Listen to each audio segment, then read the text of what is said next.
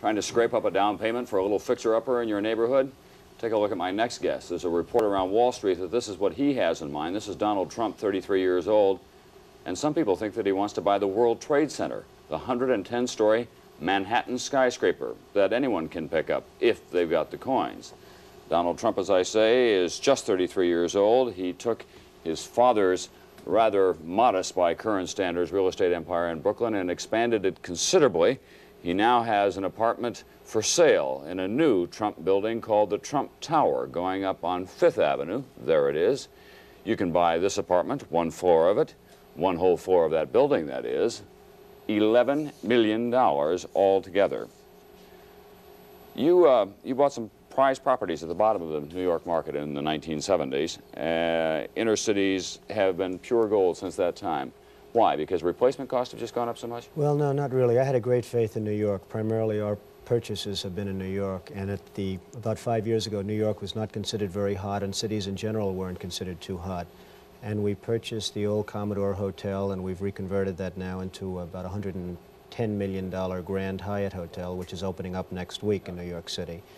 And we've made some other purchases that have been fine. Is that your general advice to people who are interested in real estate investment, though? Look to the inner cities, look to old buildings and doing something with them?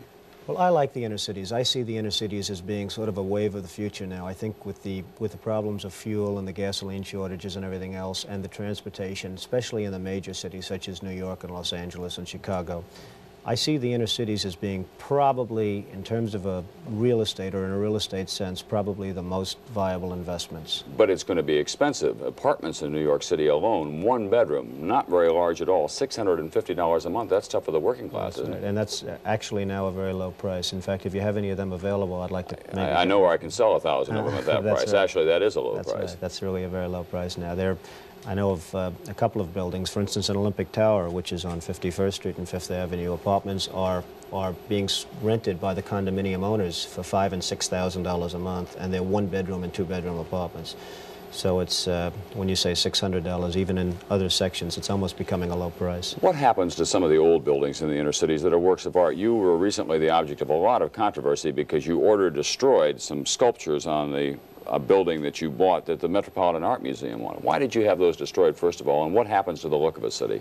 Well, what we had is we purchased a site with an old department store on it, the old Bonwit Teller store on Fifth Avenue and 57th Street next to Tiffany, and we had to really take the building down. And there were many people that didn't want us to take it down. They wanted to try and preserve the building. But the building really was not worth, as an art building or an Art Deco building, it really was not worth very much. And we did take it down, and there was somewhat of an outcry, but I think that's generally subsided now, and I think people like what we're doing and like the building that we're putting in its place. But couldn't you have saved just those sculptures that you had broken? Well, it would have been very, very dangerous to have saved them. They weighed 2 tons, they were 15 feet high, they were about 2.5 feet thick, and if they would have fallen, they could have fallen the opposite way. If they fall into the building, you don't worry. If they fall out toward Fifth Avenue, people could have been very badly hurt and killed, and to me, it was not worth it. And they've really proven not to be very valuable art structures right now, and we've had appraisals done. In fact, even after the fact, we've had appraisals done, and they've turned out not to be very valuable. Mr. Trump, what's left in your life? You're 33 years old. You're worth all this money. You say you didn't say that you want to be worth $1 billion. No, I really don't. I just want to keep busy and keep active and be interested in what I do, and